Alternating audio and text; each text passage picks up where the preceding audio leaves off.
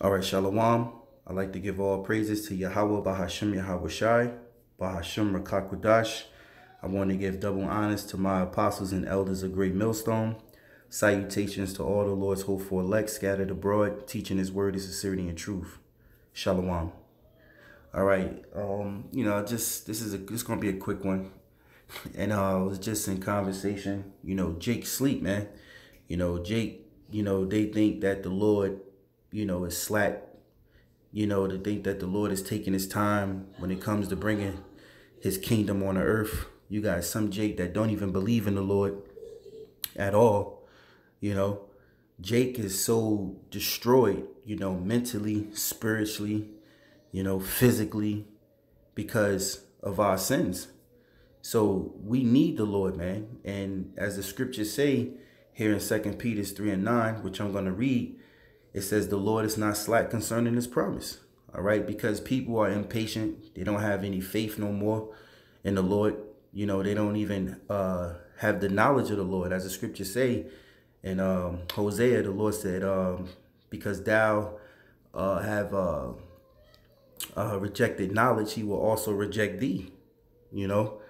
Hey, he said his people are destroyed for the lack of knowledge. All right. Jake is, destroyed on all levels because they won't seek the knowledge of Yahawah, BaHaSham, Yahawashi, which is their creator, okay, which is their savior, which is the name of the Father is Yahawah, and the Son's name is Yahawashi.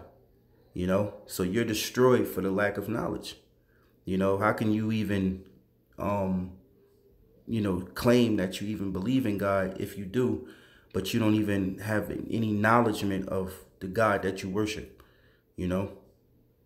So Jake destroyed on all levels, man. So I'm just going to quickly get into these scriptures. And Lord willing, I hope you're edified. This is 2 Peter 3:9. It says, the Lord is not slack concerning his promise, as some men count slackness, but is long suffering to usward, not willing that any should perish, but that all should come to repentance. All right. So the Lord is not slack concerning his promise, because if you read the scriptures or you listen to the prophets and you actually listen with a sincere ear to learn, you would know that prophecies, okay, it comes in its time. All right. According to what? Ecclesiastes 3:1. You will understand that the Lord does things in seasons. Okay, so this is Ecclesiastes 3:1. To everything there is a season and a time to every purpose under the heaven. All right, so when it's a time for us to be delivered from our enemies, it's going to be in that time, the prophecies are going to be fulfilled. Excuse me. The prophecies are going to be fulfilled so that what? We can be delivered in that season, in that time. All right, the purpose for us being delivered. Okay, so everything happens here through the Lord, the Heavenly Father. All right. The Most High is time. He's not slack, It's because you don't have understanding of the scriptures, nor do you believe. All right. And nor do you have patience, So the Lord is not slack concerning his promise. What is his promise? Ultimately for us to have the kingdom. All right. Yahawashi ain't lay his life down and spilt his blood for nothing. All right. As some men count slackness. Now, before I even go on, I just want to get the word slack, because the Lord is not slack. Right now, you have a pestilence that's going across the face of the earth, which we all know is called the coronavirus, which been here for many years, but people are dying. All right, people are getting sick. This is not a coincidence. It's because the Heavenly Father allowed it. All right. Does it matter who created it? The Heavenly Father created it, because if he created man, okay, to create an instrument, that's still of the Heavenly Father's work. All right. So the Most High takes all the credit. All right. So anyway, the word slack, it means to delay, be slow, to render slowly, retard. It says to be long, to tarry, lauder. All right. It says to delay, be slack, tarry. And the Lord is not slack. Things have to play out in the season. The Most High is doing this, man. We in the Lord's movie, man. You can't get to the movie theater and require to see the end when the movie just started, you know, or the movie's it's in the middle of the movie. You can't fast forward the movie theater because you personally want the movie to hurry up. You know, all of the elect of the BaHaSham Yahawashi pray for fewer days in this place, you know. And of course they want, you know, the Lord to speed things up. But guess what? It's the Heavenly Father's orders if he would or not. And the scriptures do tell us that the Lord have speeding up the days for the elect's sake, unless no flesh should be saved. So the days are speeding up, but just not on, maybe it's just not on, you know, it's not on your time. All right. The Lord said 1 day to the Lord is 1,000 years. All right. The Most High said, my thoughts are not your thoughts, neither my ways your ways. A lot of you guys don't have understanding. You don't really believe. You can't have the understanding if you don't even believe. You know, when you come and question, you know, the scriptures with an ulterior motive, you know, not questioning sincerely to learn, you're never going to get this truth because it ain't for you. This word is for the elect, man. So the Lord is not slack. He's not tarrying. Okay? To be long, the Lord is not taking long. You know? To render slowly, the Lord is not rendering slowly. He's not delaying. The Most High is on time. Let me see here.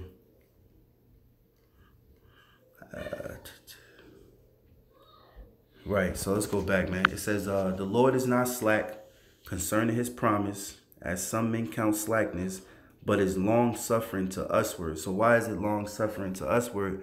Because, you know, we're in the flesh, and it feels as though, you know, each month, each year go by, you know, you say to yourself, well, how long? Okay? You know, you're in the flesh. You age by the day. You age by the years. And, you know, if the Most High is requiring a certain prophecy to come in a certain time, it doesn't have to be in your time. But we do know, you know, by all of these things that did happen already and is going to happen, you know, and everything that's put in motion, we can clearly tell you that we at the end of this thing, man. You know, Esau don't have but much time left. And that's by what? Reading the prophecies, examining the time in which we living in, you know. It says, but is long suffering to usward, not willing that any should perish, but that all should come to repentance. And that's reminding me of John the Baptist. Didn't John the Baptist teach of repentance? And that all is talking about all of Israel. All right. Because in order to be an Israelite, you have to be born from the seed of your father. And real quick, so probably a little off topic, but I'm going to get it. This is, well, it's on topic. It's not off topic. Just a precept. Isaiah 46:3, hearken unto me, O house of Jacob. All right, who is Jacob? Jacob is the forefather of the 12 tribes of Israel. All right, it says, hearken unto me, O house of Jacob, and all the remnant of the house of Israel. And if you know, you should know that Jacob's name was also changed to Israel. All right. It says, which are born by me from the belly, which are carried from the womb. All right. So all Israelites are born of the Most High according to their seed of their father. There's a certain line, a certain chosen line that the Lord have dealt with and only going to deal with. And that's through Abraham, Isaac, and Jacob. All right. So let me go back. So it says, but that all should come to repentance, man. You know, repentance is changing your ways from wickedness and following the ways of the Lord. You know, it's a must that you acknowledge your sins before the Lord and that you strive in righteousness, you know, each day to prove your faith toward Yahawashi. That's a must. You can't just say that, oh, I believe I'm an Israelite. I like that knowledge. Yeah, I like that history. That sounds good. Yeah, I'm an Israelite, but you're not walking in the ways of an Israelite. What good is it to know then? What good is it for you to know your true identity and then you don't practice, you know, your customs? You don't practice the ways and how you manner yourself toward the Lord. It says repentance. Let's check something. Okay. Repentance, a change of mind. All right. You having a change of mind in what? Let me not walk down that path. All right. Let me not walk down that path in which I was doing, because I have learned that the Lord said you can't do that. So you know what I'm going to do? I'm going to do this, because this way is what the Lord require for me to do. And this is how I please him. It says, as it appears to one who repents of a purpose he has formed or of something he has done. All right. So it's basically changing from being wicked into walking in righteousness, man. You know, you have to make that decision. You have to sacrifice. Okay. Can't be given into your flesh. You know, your flesh is warring against your spirit. The scriptures say the spirit is willing, but the flesh is weak. All right. So it says, but that all, which is all of Israel who believe, okay, should come to repentance. It says, but the day of the Lord will come as a thief in the night, in which the heavens shall pass away with a great noise, and the elements shall melt with fervent heat. The earth also and the works that are therein shall be burned up. All right. So, you know, this is clearly telling you that, you know, if you don't repent, then guess what? You're going to die by the hands of the Lord, man. You're going to die by the destruction and the wrath of the Lord. And it says, but the day of the Lord will come as a thief in the night. So go ahead and, you know, do what you do. You don't believe? Why even argue over the scriptures? All right. Go your way. You know, have fun. You know, it says the day of the Lord will come as a thief in the night, because that's perfect. Because that deals with what? Prophecy. You not believing is still a part of prophecy. All right. You just one of those 2/3. All right. That can't believe in the scriptures. Don't got the faith. The Lord not dealing with you. And the Lord going to come like a thief unto you. The scripture says the Lord will come as a thief in the night. All right. And that has to be fulfilled. You know, not everybody is going to be woken to this truth. So it says, in the which the heavens shall pass away with great noise. And the heavens is talking about the earth. You know, really particular, the land of North America. All right. Because this is the land in which the Lord called the lake of fire. So it says, in which the heavens shall pass away with the great noise. What is that great noise? By thermonuclear missiles, man. Okay. There's going to be missiles shot off in the Third World War, which is the end of all wars, which they call Armageddon. It says the elements shall melt with fervent heat. So that means everything here is going to be melted away. How are you going to survive? All right. What, you going to dig into the earth and go into a bunkie? You know, no, them missiles is going to dig up and reap new soil in this earth. All right. You know how you take a fork when you're gardening, and you preparing the dirt, you ripping it, you know, tearing it from within to bring up that good soil. Well, that's what them missiles going to do to this land. Okay. This land in which you call North America. All right. Them missiles is going to dig up that dirt. Okay. It's going to bring forth new soil. All right. And which is going to be sand, because the Lord said that this place is, you know, no man will be able to inhabit. So it says, and the elements shall melt with fervent heat, and the earth also and the works therein shall be burned up. All right. Seeing then that all these things shall be dissolved, what manner of person are ye to be in all holy conversation and godliness? So it's a must that you know, have your conversation, meaning how you manner yourself, you know, in godliness, while the world right now is in wickedness. You know, you can go outside into the corner store and you see nothing but witchcraft, man. You see nothing but wicked men and women. All right. Now this word conversation goes into the Greek. Strong's G391. Anastrophe. Manner of life, conduct, behavior, deportment. All right, so there you go. Behavior, conversation.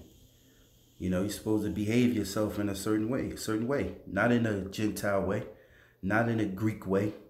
All right, being a Greek is not acceptable according to Yahawah, BaHaSham, Yahawashi. That is of an Esau's culture, Esau's Edom culture. All right, I don't have to tell you what Greeks do, but they live by their way.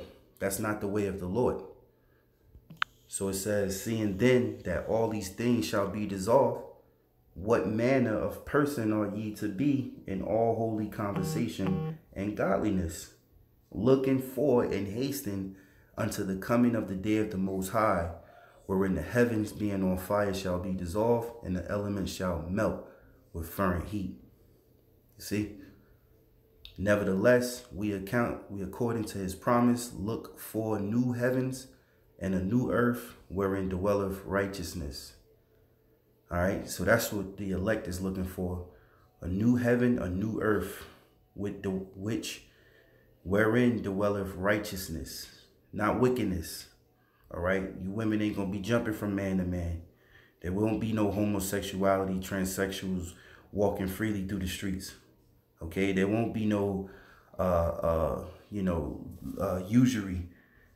You know, there won't be no GMO foods, genetically modified organisms, all right, splicing cells and things of that nature. There won't be no more drugs. There won't be no more guns. There won't be no more Jake killing each other. You know, I can go on and on and on, man. So it says, wherefore, beloved, seeing that ye look for such things, because these are the things that the elect look for, be diligent that ye may be found of him in peace, without spot and blameless. So in order for you to keep your faith, you got to be diligent. All right.